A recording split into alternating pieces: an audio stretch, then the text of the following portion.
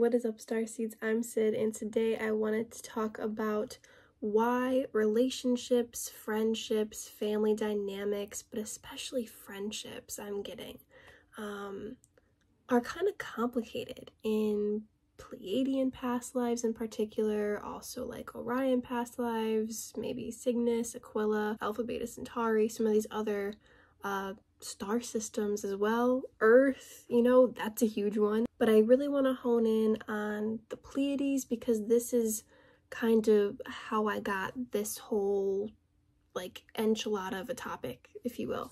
So let's talk about the Pleiades in specific as kind of like an example for this, and then we can also kind of use that example and how it relates to Orion and Earth and these other places as well. When we go to the Pleiades, when souls choose to have an incarnation in the Pleiades, for example, the Pleiades is the place where you learn all of these different things, right? Because there's some stars that are like all about science, there's some stars that are all about music and helping animals and just learning all new different kinds of artwork, stuff like that, different forms you can make art in and all of this cool stuff. But so people go to the Pleiades to experience all of these cool new creative things. That's why people incarnate in the Pleiades usually, because that's the hub for all of that cool new stuff. So when people are going to learn new stuff in the Pleiades, they're focusing on music or art or science or whatever they're doing, they have the tendency to be like, well, I'm here because I just had the time to learn this stuff. So not only are they going to learn how to play the banjo and take care of cats, like they're gonna experience kind of drama or these interesting situations within friendships. There's gonna be a love triangle or a love square or something like that. There's gonna be drama with siblings and best friends and brothers and sister-in-laws and things like this. But interesting relationship dynamics happen in the Pleiades. That's a pretty popular place for stuff like that to happen. Also, Orion, especially recently in Orion, like during the dark time, there was like toxic relationships because there was toxic stuff going on in the environment, but also it's because like they chose to go there at an important time.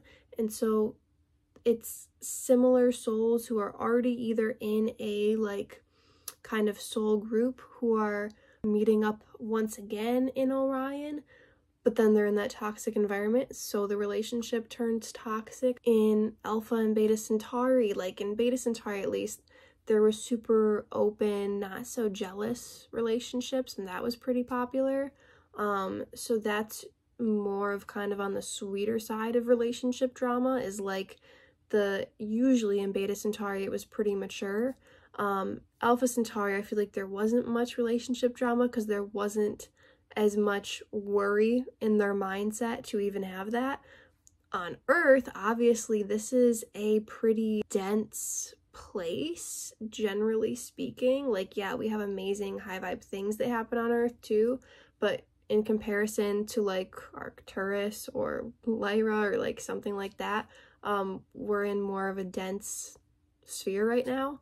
So our emotions and stuff like that, our feelings within certain relationship dynamics are going to come out in more of a dense, low vibrational frequency, therefore causing relationship drama. We're not going to be able to handle it very maturely sometimes, it happens. I feel like that's kind of a common theme, is like Earth, Orion, especially during the dark time when it was lower vibrational, like during its kind of downfall, even the Pleiades, Alpha Beta Centauri, Cygnus, Aquila, they're not as high vibrational as, say, Lyra or Arcturus, where you don't really see this relationship drama in the same way, okay? So it's these, I've talked about the spectrum of forgetfulness and therefore kind of the spectrum of high vibe and low vibe places. It's not a bad thing. It's literally just a very neutral thing. It's a scientific thing. But so it's the places that are in a low enough vibration to have that drama, that's where the drama happens, is in places low enough in vibration to have the drama.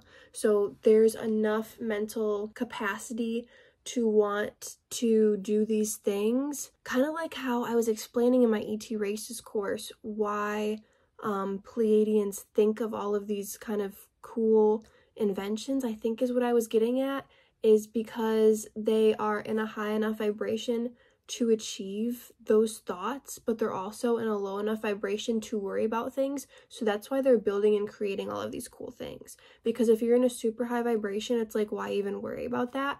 Or if you're in a super low vibration, you can't even comprehend that. The Pleiadians are in that sweet spot to where they have the ability to process that information. They also have the ability to come up with these issues to think of that solution. So that's why they're, you know, doing all of this scientific stuff. That's also why they're in that space for potential relationship drama. They're in a high enough vibration that like they want to address all of this funk. And they are very telepathic. So in the Pleiades, if you're thinking a thought of like, oh, my brother-in-law is super hot, that is gonna come to the surface.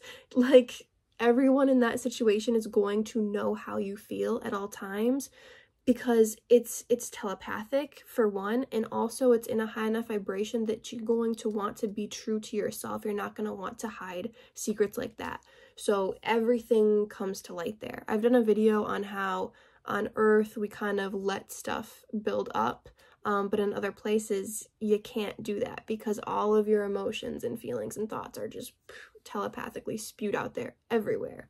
But yeah, so that's another reason why some of that drama might happen, is because you're in a high enough vibration to be telepathic like that, but you're in a low enough vibration to have that thought. So it's right in that sweet spot where it's going to happen. I think that was the gist of this video, is just kind of throwing those thoughts out there.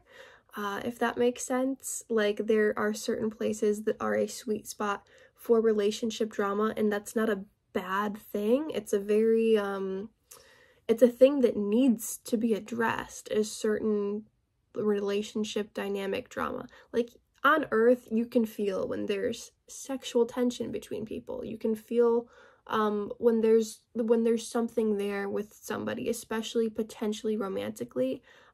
We just need to be mature enough to be like, yeah, sure, there's that, but it's like we can just stay friends. I feel like Beta Centauri, I mentioned, is like kind of this open, non-jealous. That is what I feel like they became masters at, even though I would classify them similar to Earth vibration. They're higher vibrational than Earth, or at least they were, but like that feeling is because they had put so much energy into mastering their emotions within the romantic realm especially, and just at least being friends with everybody. So it was kind of a polyamorous feeling. I'm not saying that's how Earth needs to be.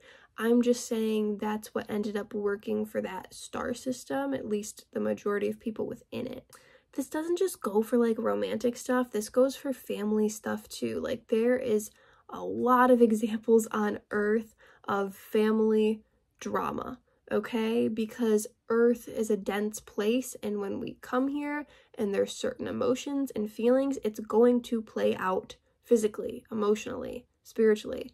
All of that funk is going to play out on Earth. Earth is the #1 spot for relationship drama in terms of friendship and family and romance.